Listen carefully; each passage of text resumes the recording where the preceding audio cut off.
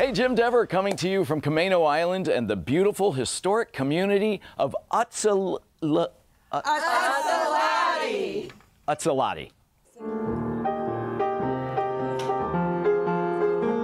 If the walls of the Utsalady Ladies' Aid building could talk, they'd tell the story of a town with big dreams. There was talk that it could have been bigger than Seattle at one time, and perhaps it was then.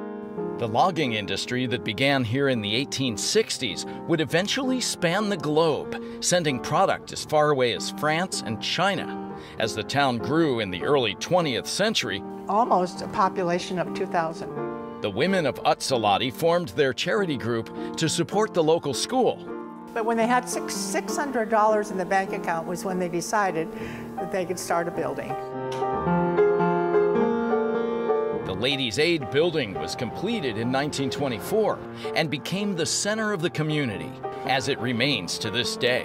We have been determined to preserve this building. This original interior wall was uncovered during a recent renovation, and the table that now hosts local gatherings once hosted a president. President Rutherford Hayes visited Camano Island. He and his wife ate at this very table.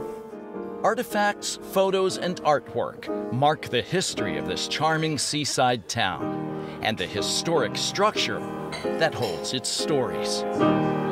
So we're preserving as many memories as we can for the future.